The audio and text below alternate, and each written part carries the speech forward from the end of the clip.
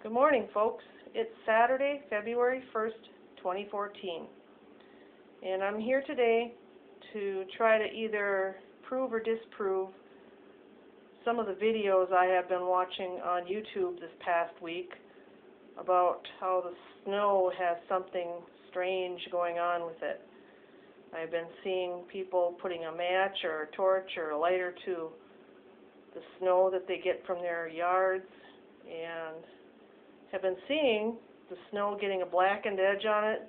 People are describing that it has a funny plastic smell, burnt plastic. So I'm intrigued, to say the least. And this is an experiment that I think I should have no problem working on, because I live in the UP of Michigan, and so far we have over 200 inches of snow where I live. So I'm going to go get some snow in this bowl and come back here and take a lighter to it, see what happens. So here we go. Got my bowl. I'm going to go into my back porch.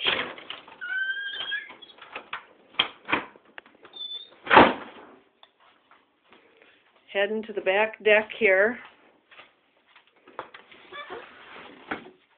And here's my yard.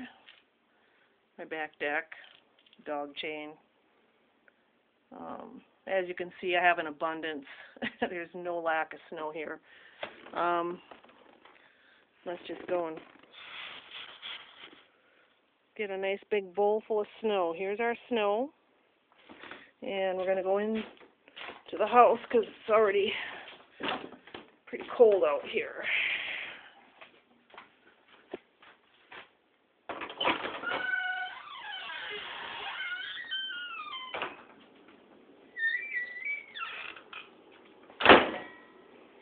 Alright,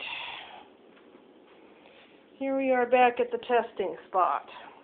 I've got my bowl of snow, and I'm going to make a snowball here.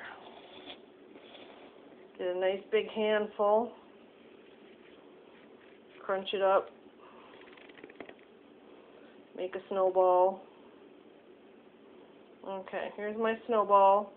I'm going to set it down for a minute because I'm here by myself and I have to prop up my camera so I can work with both hands. Bear with me.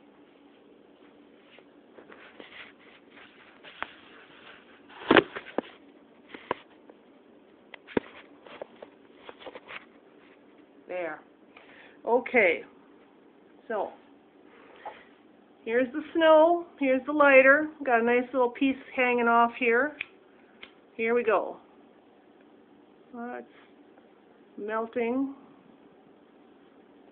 I can see some little black edges on it as I do this.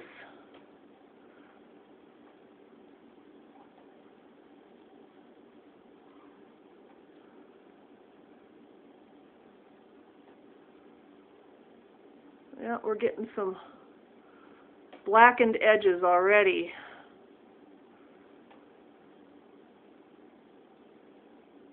Here on this snowball. Give it another minute or so. I'm going to let this snowball try to get to melt down to about halfway. And we'll see what we get. Because some of the other claims I've been seeing, from one in particular that I can remember, that the gentleman claimed that there wasn't any ice puddle underneath his snowball when he was melting it.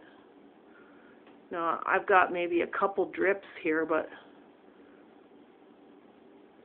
I'm starting to think that what that gentleman said is true, because I don't see any puddle at all forming underneath this snowball. I'll give you guys a glimpse here in a minute. I'm just going to keep on burning this here. And it definitely is turning like a dark brown color, and I can already smell a funky, burnt plasticky smell. Okay, I've got it about halfway. I don't know if you all can see that. I'm going to take this over to some better lighting. Maybe we can see it better here under my stove light. Oh yeah. So check that out. that's the snow that I just melted. And when I take a whiff, it almost reminds me of like a burnt styrofoam, burnt plastic kind of a smell. Here's where I was melting it. Here's the bowl. Here's the little homemade prop thing that I have with my canister for my camera. And this is the area where I was melting it right here. There's not a single drop on this counter. And here's your burnt snow.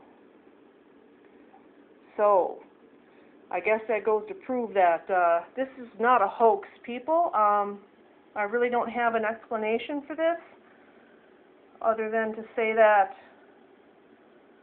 I believe it would be chemtrailing causing this. That's my first guess. I really don't know what else could be causing it. I do believe that our government and possibly some private entities also are working hand in hand to engineer our weather and to modify our environment. And it's just wrong. I don't know what the after effects of this will be. I would be careful letting your children play in the snow or your dogs running through it. I mean, I have no choice. I have to go out there and shovel the stuff almost every day. Otherwise, I'll be buried. So it's not normal. The snow has definitely got a burnt edge to it. So that's all I got for today, folks.